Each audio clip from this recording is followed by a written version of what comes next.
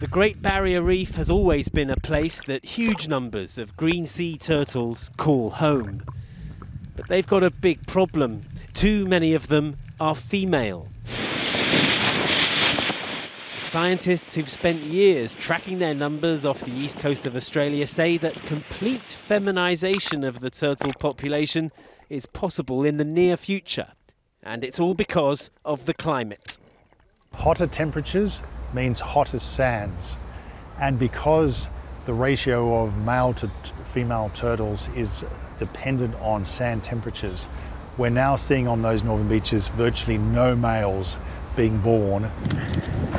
Not enough male hatchlings means that green sea turtles may be stuck in what's known as an extinction vortex, where it's only a matter of time before the species dies out.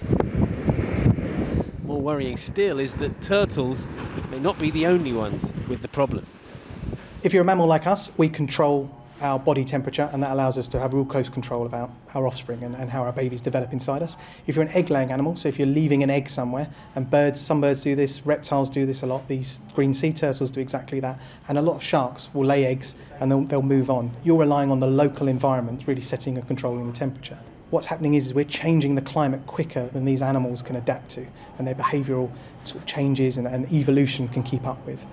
Measures to boost the number of baby boys in the turtle population could include installing giant shades to keep the sun off the beaches where mothers go to lay their eggs.